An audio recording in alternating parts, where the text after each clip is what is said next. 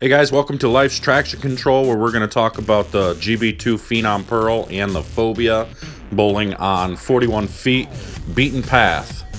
You'll notice that the Phobia is actually just a little bit cleaner than the GB2 Phenom Pearl. Phenom Pearl likes to pick up a little sooner. Here is the Phobia first shot, looking at about 19, getting it to about 8. See, it's just super clean and real strong down lane. About a 6.5 inch layout on all of these balls, or both of these balls. You'll see the Phenom Pearl pick up just a little sooner and delay down lane. It's almost 710, but still kicks it out, which is good. Same layout, so now we're gonna move about a zone left and see what these give us. About 5 or 6 boards left. I mean, the covers that's coming out of Hopkinsville right now on the shiny stuff is pretty much ridiculous. It's amazing to see what changes they've made over the last few years and how good these covers are getting.